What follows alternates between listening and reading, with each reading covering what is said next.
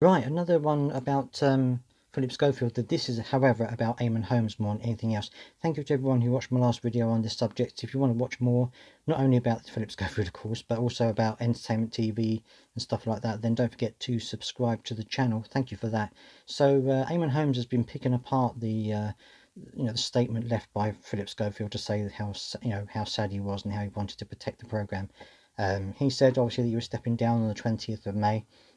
Holmes apparently has called the pair's actors and questioned Schofield's warning.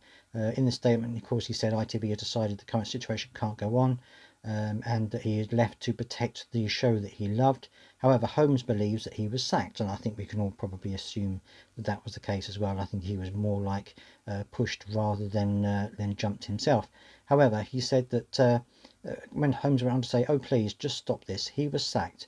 All this nonsense of I've decided to step down. I'm sure you did. Here's your P45.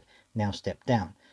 He said Phillip Schofield's decision to step down from this morning was, as his statement made clear, a decision between Phillip and ITV. This goes on to the Phillip Schofield statement about what happened on this morning. He also thinks, this is Eamonn Holmes by the way, that he's criticised Willoughby over the claim that she was sad that she was departing the show.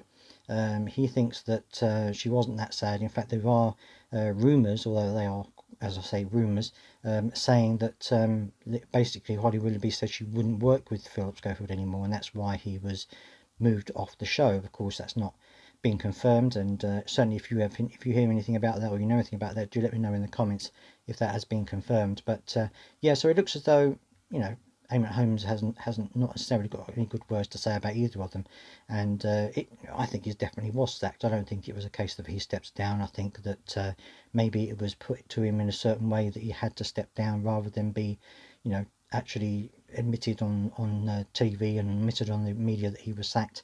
But I think that this is well, I think it's going to keep going on, and of course now the situation regarding Dancing on Ice, and also he said that he was going to be appearing on the awards show, the TV awards.